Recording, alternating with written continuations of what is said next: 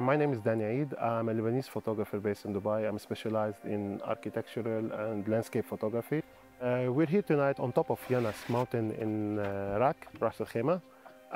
Why I chose this location? Because first of all, we wanted to escape the heat of Dubai. It's almost mid of August and middle of the summer, and the humidity is very high in the close to Dubai or close to the coastline. So we decided to escape to the mountain. And also one of the things here, it's very high and it's a clear sky. When I started with Fuji, I started with the GFX50 and the GFX100.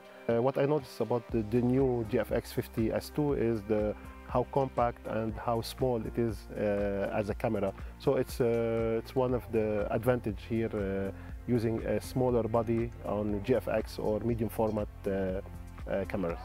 And I'm expecting the same quality in terms of resolution, in terms of color depth, in terms of pixels, and in terms of performance.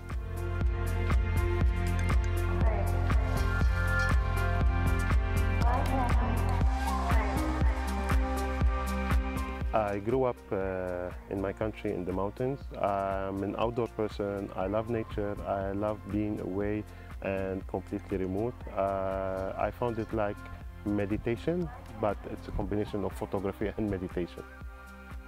When I shoot landscape photography, I try as much as I can to benefit from all the details around me. For me, using the foreground is very important, especially when we use wide-angle lenses.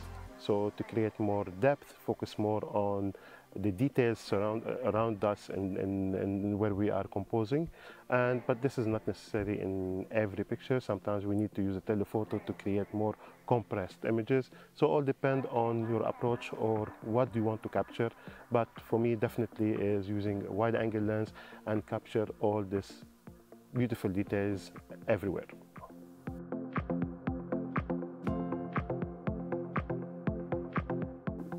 One of the most important aspects in landscape photography is that we don't consider landscape photography as a studio photography or as a street or photojournalism. So it's completely different here. So you have to deal with so many challenges. You have to build or you have to create the composition or you paint it in advance. So you have to check the weather, you have to check the lighting, you have to check the composition and decide what kind of technique you want to implement and what kind of approach, even in post-processing, to be able to create your final image. My philosophy in post-processing is very simple. I shoot more, edit less. With the help of Fuji GFX, with the medium format and the 16-bit raw files that we're getting, we can spend less time in editing. I don't need to do hundreds of multiple exposures to be able to blend. So I have a great dynamic range. I'm always can retrieve back my details and reduce my highlights because GFX format is amazing for landscape photography.